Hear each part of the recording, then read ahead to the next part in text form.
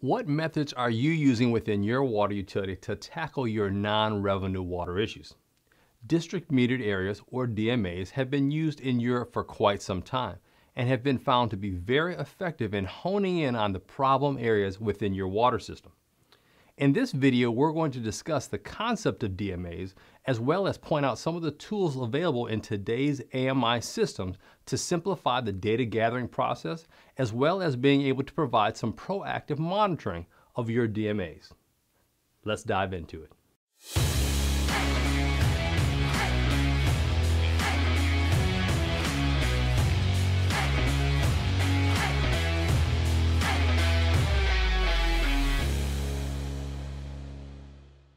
Welcome to the Smart Water Show, brought to you by Badger Meter. I'm your host, Maurice Blackwell, and this is the show where we discuss your everyday water utility problems and find the most effective technology solutions for you. Stay tuned for our question of the day at the end of this video to enter our weekly giveaway.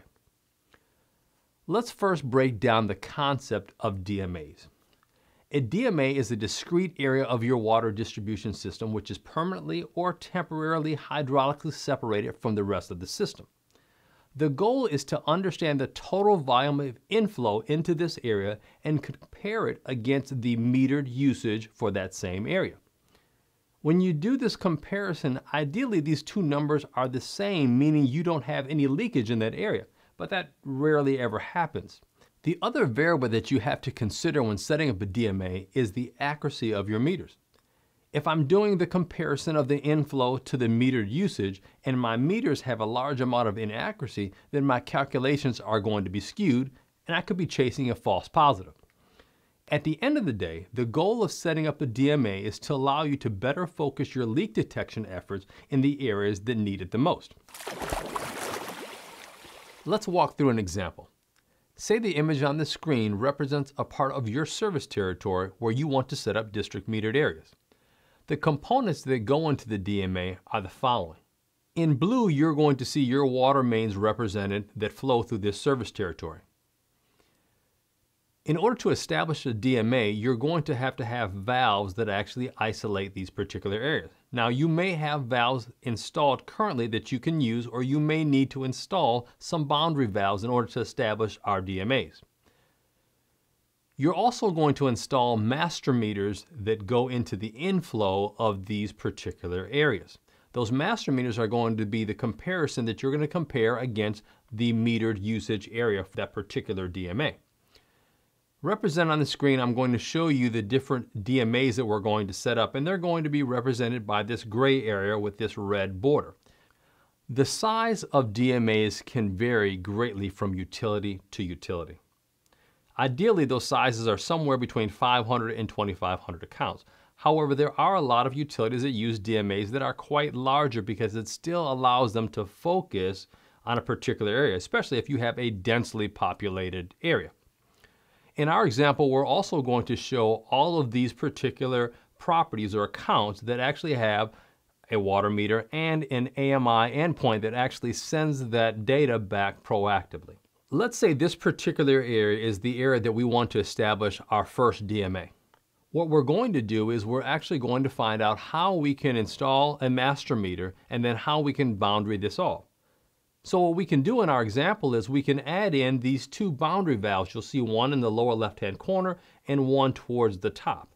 Again, the master meter is going to measure all of the inflow of water going into this area here, and then I'm going to be able to compare that against all the information that's being sent back from the AMI endpoints. If I look at my whole system now, you'll see that I've done this even below where I've put in particular boundary valves and I've added in master meters as well. So now what I've done is I've actually created 4 distinct DMA areas here. Again, these sizes could vary. These could represent 500 accounts or they could represent 5,000 accounts. But I've been able to hone in on these areas and now I can do that comparison. Let's say within a week's time in one of these particular areas, I'm able to measure with the master meter 1 million gallons. The aggregate of homes here, let's say there's 500 homes there, 500 accounts.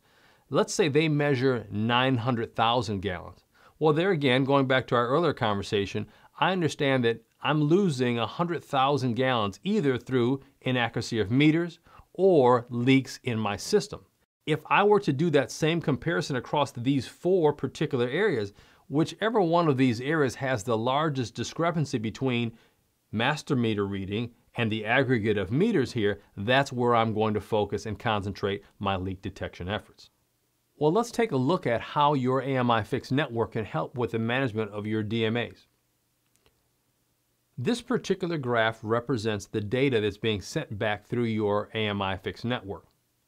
The analytical-based software that goes with most AMI fixed networks can allow you to set up your master meters, which in this case is your supply meter, and then it can also allow you to establish your demand meters, which are the meters that are in each DMA area. In this graph, you'll see that ideally these 2 lines should really be right on top of one another, representing a low amount of leakage. You'll notice on the 5th of this month, there was a small discrepancy between the supply meter, your master meter, and the aggregate of homes. At this point, someone should have been sent out to investigate what was going on in this particular area.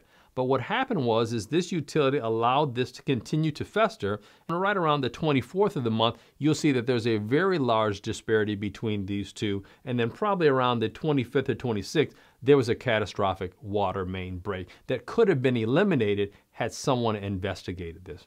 Again, this is just one way that your AMI network can help you proactively monitor your district metered areas. Lastly, let's take a look at a real-world example of DMAs in action by reviewing a case study of Highway 71, Water District Number 1 in Alma, Arkansas. The water utility services approximately 2,500 water customers scattered across 175 miles of distribution line throughout the Arkansas countryside.